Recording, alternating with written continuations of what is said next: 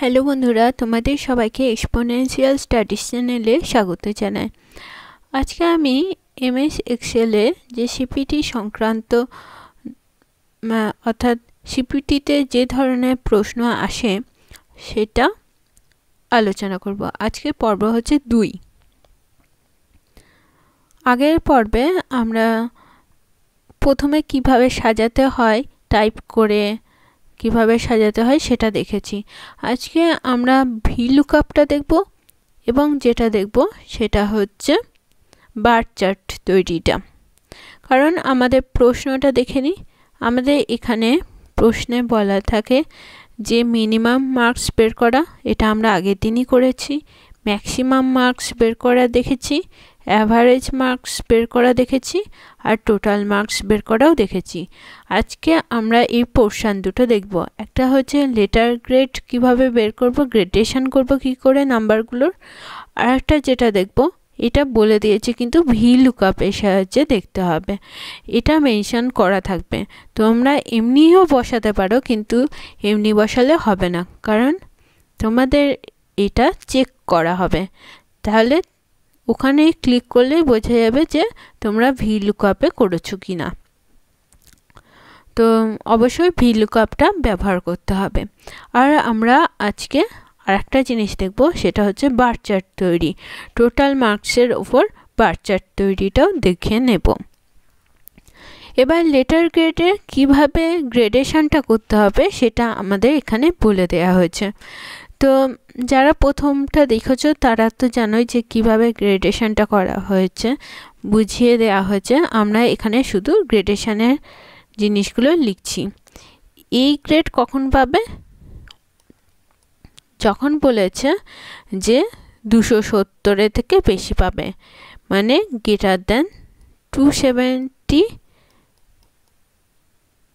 Equal to, greater than equal দেওয়া আছে। তার মানে হচ্ছে 270 বা 270 থেকে বেশি হলে পাবে সে এ গ্রেড।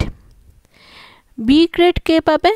বি গ্রেড পাবে হচ্ছে এখানে দেয়া আছে 270 থেকে কম কিন্তু 240 সমান বা 240 থেকে বেশি পেলে। তার মানে 240 সমান বা 240 থেকে বেশি পেলে আমরা পাচ্ছি বি গ্রেড। এবার সি গ্রেড কখন পাবে? সি গ্রেড পাবে হচ্ছে যখন 240 থেকে কম কিন্তু 210 থেকে বেশি বা 210 পেলে। তাহলে সি পর্যন্ত লিখলাম। এ পাশটা আমরা লিখছি ডি। ডি কখন পাবে একজন? ডি পাবে হচ্ছে 210 থেকে কম কিন্তু 180 সমান বা 180 থেকে বেশি।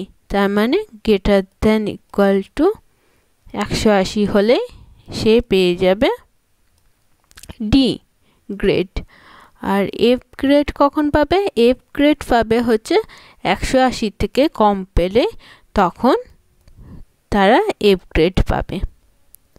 তাহলে আমাদের এটাকে প্রথমে ছকের মাধ্যমে আমরা এখানে লিখে নিলাম, কিন্তু এই লেখাটা আমাদের এক্সেলে গিয়ে লিখতে হবে একবার।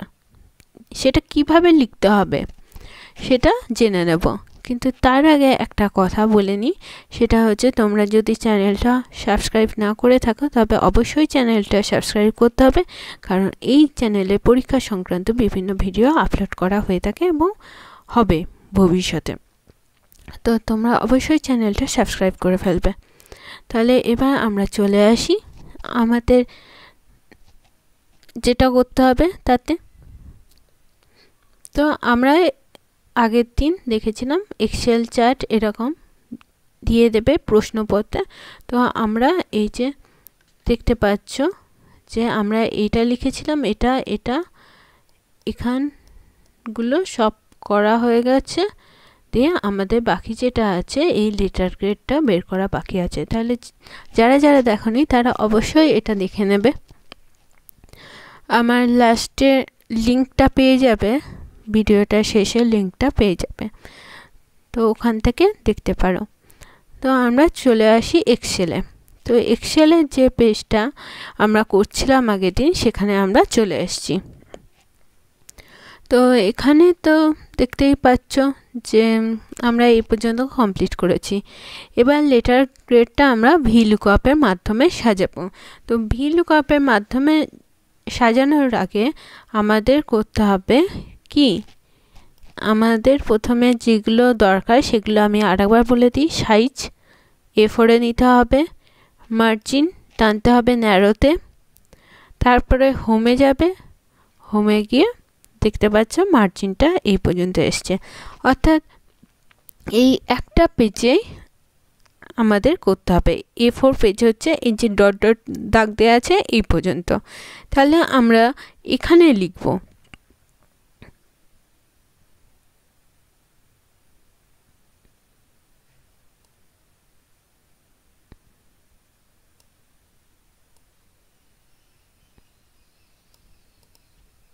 গ্রেডটা আমরা লিখে ফেলবো।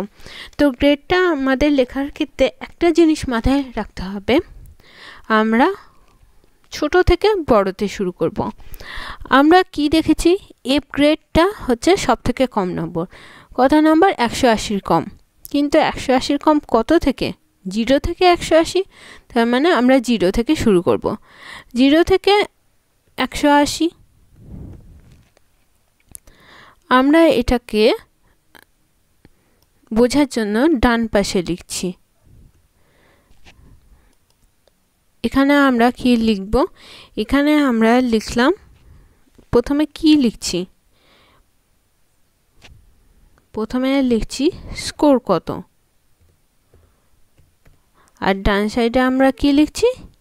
Letter grade.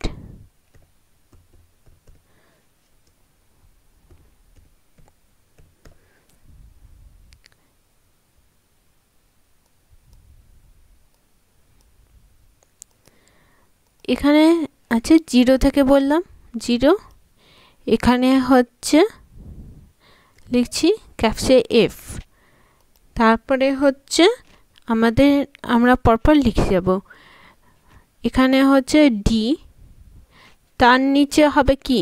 তার নিচে হবে সি হবে, তার নিচে বি হবে, তার নিচে এ হবে। এখানে 0 থেকে শুরু হয়েছে, তারপরে হচ্ছে সব থেকে কমপক্ষে কত পেলে হবে? ডি কত পেলে হবে? 180। আর এটা 210, 210 বা 210-এর বেশি। সেই জন্য আমরা যেখান থেকে শুরু হচ্ছে সেই সংখ্যাটা লিখছি। যেমন এখানে 180 না লিখে 0 লিখেছি কেন? 0 থেকে 180 পর্যন্ত, মানে রেঞ্জের নিচু অঙ্কটা লিখছি। তো 210-এর উপরে মানে কত পেলে বি পাচ্ছে? 240 পেলে বা 240-এর উপর পেল। এবার হচ্ছে 270 পেলে বা 270-এর বেশি পেলে তখন সে এ গ্রেড পাচ্ছে। তাহলে এটাকে আমরা একটু সাজিয়ে নেব। কি করব? মাঝখানে রাখবো, আর কি করব? অল বর্ডার করে দেব। এটা না করলেও হয়, কিন্তু সাজানোর জন্য আমাদের করে দিলাম। তাহলে আমরা এখানে ফর্মুলাটা লিখে ফেলবো। ফর্মুলাটা কি হবে? ইকুয়াল টু চিহ্ন দিতেই হবে, নয়তো ফর্মুলা বার এখানে দেখছো, এখানে দেখতে পাবে, এই যে ফর্মুলা বার এখানে দেখতে পাবে। তো আমরা ইকুয়াল টু লিখব, মানে সমান চিহ্ন দেব, দিয়ে লিখব VLOOKUP। আমরা VLOOKUP এটা ছোট হাতের অক্ষরেও লিখতে পারি, বড় হাতের অক্ষরেও লিখতে পারি, মানে ক্যাপসে লিখলেও হবে, স্মল লেটারে লিখলেও হবে। তারপরে একটা কি দেব? একটা ব্র্যাকেট চিহ্ন দেব, দিলাম। এরপরে কি করতে হবে? এরপরে হচ্ছে কার ওপরে আমরা করছি? গ্রেডটা করছি কার ওপরে? টোটাল নাম্বারের ওপর। টোটাল নাম্বারের ওপর রাকেশ পেয়েছে 216। আমরা যে কোনো একজনের নাম্বার নিয়ে নেব। তো প্রথম থেকে নিলেই সুবিধা হয় বলে আমরা প্রথম নাম্বারটাই নিয়ে নিলাম। দিয়ে দেখতে পাচ্ছ I3 আছে, এই যে I নম্বর ঘর, আর এখানে 3 নম্বর ঘর। তো I3 লেখা হয়েছে। এরপর আমরা একটা কমা দেব। কমা দেওয়ার পর আমরা কি করব, এই টেবিলটাকে সিলেক্ট করে নেব পুরোটাই। দেখো সিলেক্ট করে নিলাম এইভাবে। এখানে দেখো আমাদের এল নম্বর ঘর আর এটা হচ্ছে এম নাম্বার ঘর। কত এল এর কোথা থেকে শুরু হচ্ছে, এই যে এল 9 নম্বর থেকে শুরু হচ্ছে, আর এম এর 14, এই যে 14-এ গিয়ে শেষ হয়েছে। তো আমরা এইটার রেজাল্টটা পাবো না এরপরে যদি আমরা এটাকে ফিক্সড না করি, তাহলে এটা রেজাল্টটা চেঞ্জ হয়ে যেতে পারে। তাহলে আমরা এটাকে ফিক্সড করব, মানে লক করে দেব। লক করার জন্য আমাদের যেটা করতে হবে, আমাদের কিবোর্ড থেকে এই যে এল, এই এল এর আগে একটা ডলারের সাইন দিতে হবে। ডলারের সাইন দিয়ে দিলে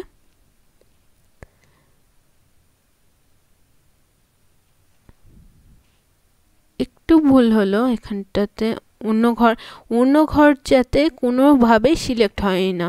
এই যে এই ঘরটা সিলেক্ট হয়ে গেছে বলে K11 হয়ে গেছে, কিন্তু আমাদের এটাকে কখনোই যেন অন্য ঘর সিলেক্ট না হয়। একটু উল্টোপাল্টা হলে রেজাল্ট ভুল আসবে। তাহলে আমাদের শুধুমাত্র এই ঘরটাই সিলেক্ট হয়ে আছে এরকম দেখতে হবে। তো আমরা কি করলাম, এল এর আগে একটা ডলার দিলাম, আর তারপরে এন এর আগে এই 9 আছে, 9-এর আগে একটা ডলার সাইন দিলাম। তারপরে একটা কোলন আছে, কোলনের পর আমরা ডলার সাইন দিলাম, সেটা কার আগে, এম এর আগে। তারপরে এই 14-এর আগে একটা ডলার সাইন দিলাম। এটা হচ্ছে লক করার জন্য, ভ্যালুটাকে লক করার জন্য, অর্থাৎ এই জায়গাতে আটকে রাখার জন্য আমরা এটা ব্যবহার করছি, ডলার সাইনটা। তারপরে আমরা একটা কমা দেব। কমা দেওয়ার পর তোমরা দেখো এটা আমরা গ্রেডটা ক নম্বর ঘরে লিখছি, আমরা লিখেছি 2 নম্বর ঘরে। তাহলে আমরা 2 লিখব। 1 নম্বর ঘরে লিখলে মানে এটা একটা ঘর, এই একটা ঘর, এটা একটা ঘর। তো আমরা প্রথম ঘরে স্কোরগুলো যেগুলো পেয়েছে, স্কোর কোন স্কোরে কোন সেটা লিখেছি, আর 2 নম্বর ঘরে আমরা গ্রেডটা লিখেছি। তাহলে গ্রেডের জন্য আমরা 2 নম্বর ঘর ব্যবহার করেছি, তাহলে 2 লিখেছি। এবার কমা দিয়ে 2-এর পরে একটা কমা দিয়ে লিখব ট্রু। ট্রু লিখব কেন, কারণ দেখো এখানে দিয়ে দিচ্ছে ট্রু মানে হচ্ছে অ্যাপ্রক্সিমেট ম্যাচ। মানে এখানে তো পুরোপুরি 180 পেলেই তো ডিপ আছে তা নয়, 180 বা 180-র বেশি পেলে, সেই জন্য 180 থেকে রেঞ্জ আছে, সেই জন্য আমরা অ্যাপ্রক্সিমেট ম্যাচের জন্য ট্রু লিখলাম। ট্রু লেখার পর আমাদের এটা কমপ্লিট হয়ে গেল। দিয়ে আমরা কি করব, ব্র্যাকেটটাকে ক্লোজ করে দেব, বন্ধ করে দিলাম। বন্ধ করার পর আমরা এবার কি করব, এটা এন্টার মারব। দেখো সি চলে এসছে, মানে এ হচ্ছে সি গ্রেড পেয়েছে। তো আমরা বললাম যে এটা আমরা দেখেও লিখতে পারি, কারণ 216 এখানে কার কার মধ্যে আছে, 210-এর উপর পেলে 210 থেকে 240-এর মধ্যে যে পাবে সেই তো সি পাবে। কিন্তু আমাদের এরকমভাবে দেখে দেখে লিখতে সময় লাগবে, আর তার থেকে বড় কথা VLOOKUP-এর জন্য আলাদা করে নম্বর দেওয়া থাকে। কারণ তোমার যদি এইখানে এই ঘরটা যেই সিলেক্ট করবে, তেমনি তুমি VLOOKUP ইউজ করেছো কিনা, ব্যবহার করেছো কিনা, এখানে সেটা ফুটে উঠবে, ফর্মুলাটা ব্যবহার করেছো কিনা দেখা যাবে এখানে। সেই জন্য VLOOKUP-এর জন্য আলাদা করে নম্বর দেওয়া থাকে। তো এটা সি বের হলো, তো আমরা এটা ফর্মুলা ব্যবহার করেছি, সেই জন্য আমরা এই যে একটা কালো রঙের প্লাস চিহ্ন আসছে, এই তখন এটাকে ধরে নিচের দিকে নামিয়ে দেব। তাহলে কোন পর্যন্ত নামালাম, এই যে আমাদের লাস্ট যে পর্যন্ত হয়েছে সে পর্যন্ত নামিয়ে দিলাম। পরপর গ্রেডগুলো সেজে গেল, যে কে বি গ্রেড পেয়েছে, কে সি গ্রেড পেয়েছে, এফ গ্রেড পেয়েছে, কে এরকমভাবে ঠিকঠাকভাবে সেজে গেল। তাহলে এইভাবে আমরা VLOOKUP ব্যবহার করতে পারলাম। এবার যাদের অসুবিধা হলো তাহলে এটা আরেকবার দেখতে পারো, তাহলেই বুঝতে পেরে যাবে। তাহলে আমি এবার তাড়াতাড়ি করে ফেলছি। এটা মুছে গেল এই জায়গাটা।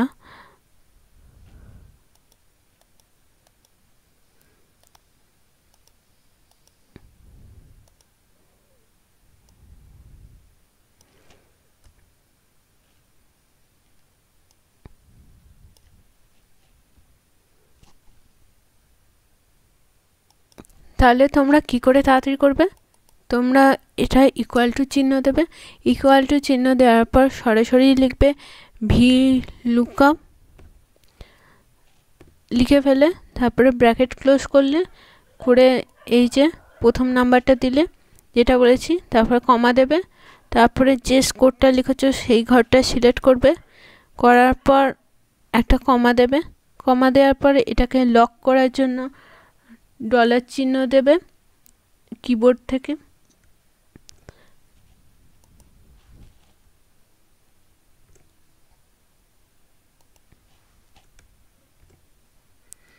তারপরে কি লিখবে, 2 লিখবে, 2 লিখে কমা দেবে, কমা দেওয়ার পর লিখবে ট্রু ভ্যালু, ট্রু লিখবে, দিয়ে ব্র্যাকেট ক্লোজ করবে, এন্টার মারবে, বেরিয়ে গেল। তাহলে এটাকে টেনে দিলেই হয়ে গেল। কত তাড়াতাড়ি হয়ে গেল। তাহলে আমরা এইভাবে VLOOKUPটা করে ফেললাম। এবার আমরা বলেছি VLOOKUPের সাথে আমাদের টোটাল মার্কসের ওপর কি প্রশ্নটা করেছিল, যে এই যে একটা বার চার্ট তৈরি করতে বলেছিল। তো আমরা এবার বার চার্ট তৈরিটাও দেখে নিই।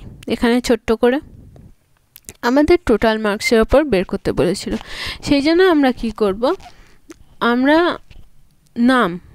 নামের ঘরটা কে নাম, এই যে রাকেশ থেকে শনি পর্যন্ত সিলেক্ট করে নিলাম। তারপরে কন্ট্রোল টিপব, কন্ট্রোল টেপার পর আমরা টোটাল মার্কসের যে ঘরটা সেটাকে সিলেক্ট করে নিলাম। সিলেক্ট করার পর যেটা করতে হবে সেটা হচ্ছে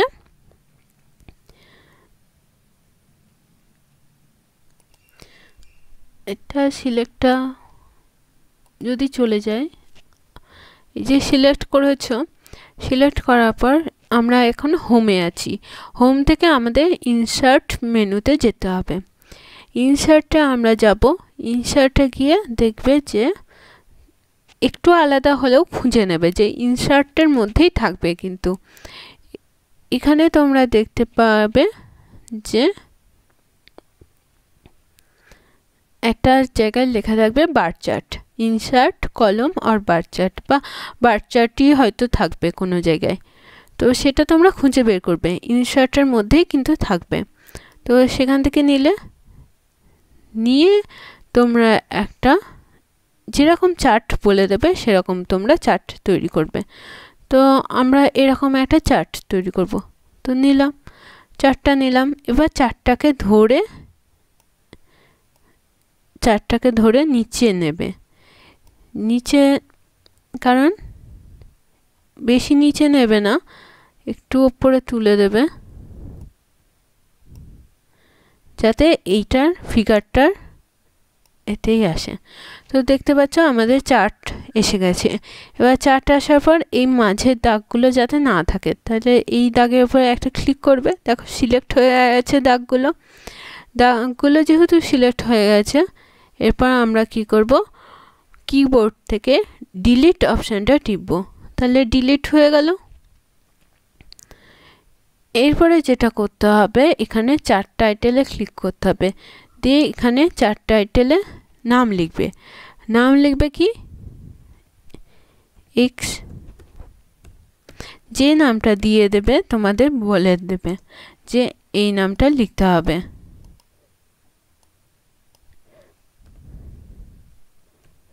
তো যে নামটা দিয়ে যাবে সেটা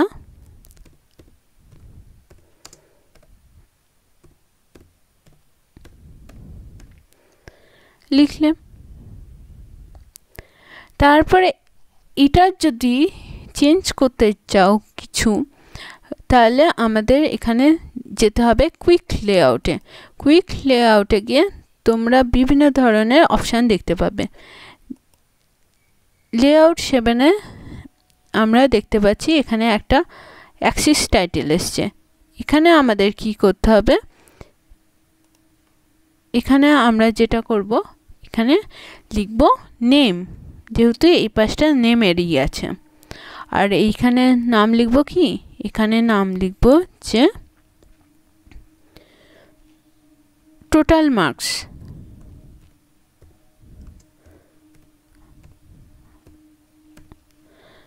লিখে ফেললাম। এটা আমাদের দরকার নেই, এটাকে মুছে দিলাম। তাহলে এই ধরনের যেরকম ধরনের বার চার্টের ছবি দেওয়া থাকবে সেটা করবে। যদি বার চার্টের ছবি না দেওয়া থাকে, শুধু বার চার্ট করতে বলে, তাহলে তোমাদের পছন্দ অনুযায়ী বার চার্ট একটা তৈরি করে ফেলবে। এরপরে যেটা দরকার সেটা হচ্ছে তোমরা এগুলোকে কিন্তু সরাতেও পারবে। এই যে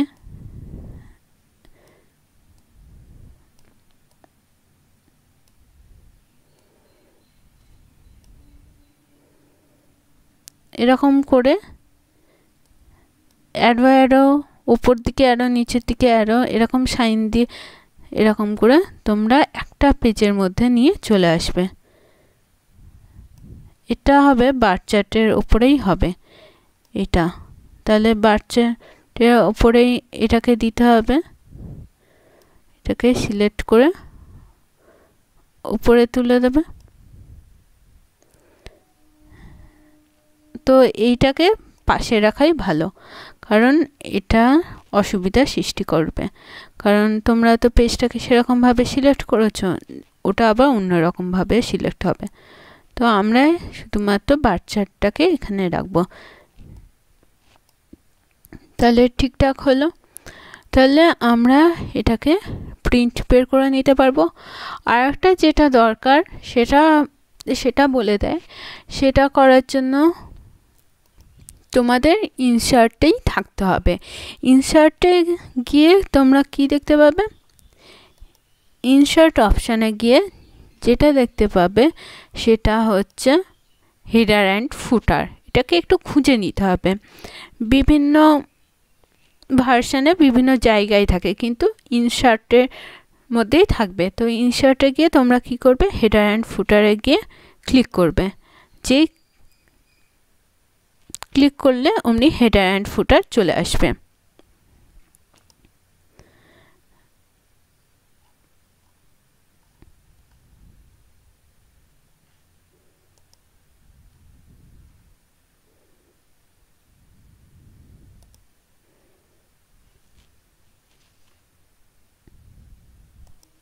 আমার ওই পেজটাতে পরে এসছে, সেই জন্য আমি এই পেজটাতে তোমাদের দেখাচ্ছি।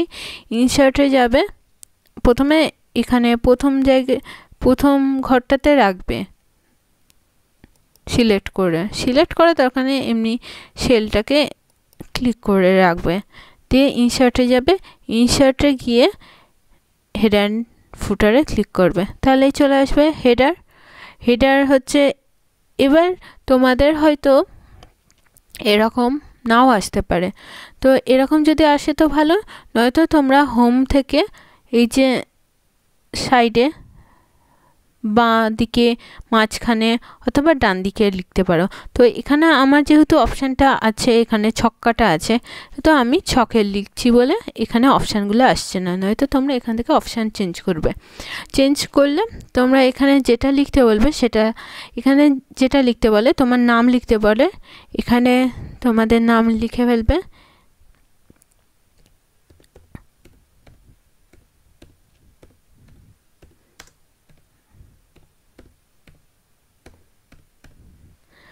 আমি আমার প্রথম পেজটাতেই চলে এসেছিল হেডার অ্যান্ড ফুটার, তো আমরা এখানেই লিখে দিই, তাহলে বুঝতে সুবিধা হবে।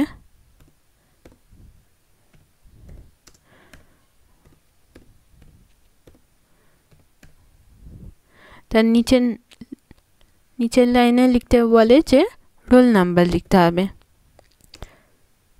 রোল নাম্বার লিখতে বলবে। রোল নাম্বার লিখে দেবে।